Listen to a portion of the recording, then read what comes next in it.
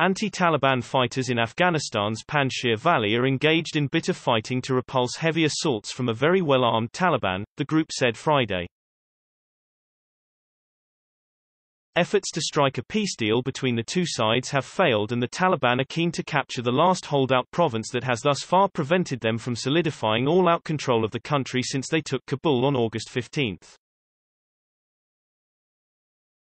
The Taliban have a significant advantage, said Nishank Motwani, an Afghan analyst based in Australia, saying the Islamists were emboldened by their recent victories. They are very well armed, and they have the psychological factor in their favour in that they precipitated the fall of the government so quickly. The Taliban seized an enormous arsenal of weapons and military kit that the now departed US provided to the defeated Afghan army, as well as the support of prisoners they freed from jails.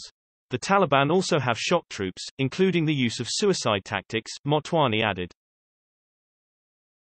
Fighters from the National Resistance Front, NRF, made up of anti-Taliban militia fighters and former Afghan security forces, are believed to have significant weapons stockpiles of their own in the valley around 50 miles north of Kabul, which has enabled them to engage in a heavily armed clash with the Islamists. On Wednesday, senior Taliban official Amir Khan Muttaqi issued an audio message to say their forces had surrounded the valley, calling on the people of the Panjshir to tell fighters to lay down their arms. Those who want to fight, tell them it is enough, Muttaqi said. But the NRF are continuing to engage the Taliban in a desperate attempt to prevent them from taking total control, as many Afghans are terrified of a repeat of the Taliban's harsh rule from 1996 to 2001. Hours after their warning, Taliban forces launched renewed attacks including from the south of Panjshir from Kapisa, as well as from the Khawak pass to the west of the valley. Both sides have claimed to have inflicted heavy losses on their rivals, though reports from the valley itself are scarce and communications amid the fighting and terrain are difficult. The Taliban says the Panjshir Valley is surrounded on all four sides and a rebel victory is impossible. The rebels say they will refuse to surrender. The National Resistance Front, NRF, comprising an ethnic Tajik militia and former Afghan security forces, have vowed to defend the enclave as the Islamist group say they have it surrounded. Between 150,000 and 200,000 live in the valley. Ali Maisam Nazary, a spokesman for the NRF who is in close contact with leader Ahmad Massoud, said there had been more attacks by Taliban forces overnight. There is heavy fighting in Panjshir, Nazary said. He, Massoud, is busy defending the valley. Massoud is the son of the late guerrilla commander Ahmad Shah Massoud, dubbed the Lion of Panjshir for holding out first against Soviet forces during the Soviet-Afghan War in the 80s and later the Taliban in the 90s. In a statement on Wednesday, Massoud said that the Taliban had offered them 1 or 2 seats in their new administration, but he had rejected the deal. The Taliban have chosen the path of war, Massoud said, committing to fighting the Taliban at all costs, while another NRF fighter declared they are ready to defeat the Taliban if they dare to invade, despite being heavily outgunned and the Taliban controlling the overwhelming majority of the country.